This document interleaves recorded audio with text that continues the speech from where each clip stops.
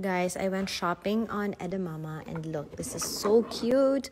I got Scot a little urinal that I will hang on the wall of his bathroom when he's bigger so he can practice peeing by himself. And I got him also this little whale pooper that I installed myself. I'm so proud of myself. So cute.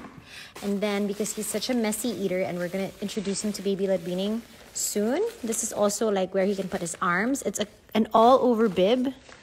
So, and it's easy to wash too. And then we have so many other things that I'm going to show you. I got it all from the Edamama website. These are like shark, what do you call this? For swimming? Goggles. Yeah, my words are escaping me. This one, because his is already out. Like, it's not sharp anymore. And so many other things that you can get on the website, guys.